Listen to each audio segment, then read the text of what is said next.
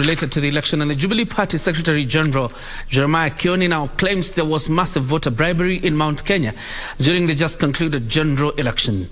Kioni, while terming the entire exercise a sham, said they have sworn affidavits that will be presented to the Supreme Court during the hearing of Azimio's presidential election petition. After suffering a huge defeat in the just concluded general election, Jubilee Party, led by Party Secretary General Jeremiah Kioni, now claims there was a vote rigging in favor of their rival UDA in the Mount Kenya constituencies. What happened within Mount Kenya was massive rigging. And the rigging was done not by the employment of one scheme, but multiple schemes. Kioni has accused UDA party of colluding with IEBC officials to rig elections in different constituencies in Mount Kenya region.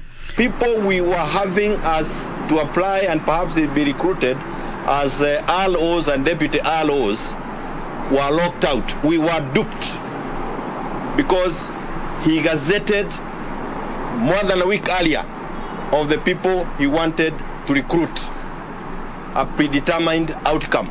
The Jubilee Secretary General also said that there was mishandling of Azimio agents by presiding officer in the region. Our Jubilee agents were denied access, and also the Azimio agents within Mount Kenya. All of them were given the same answer. Your letter is not stamped. And by the time we intervened to get the letters, to get them admitted into the polling stations, it was 10.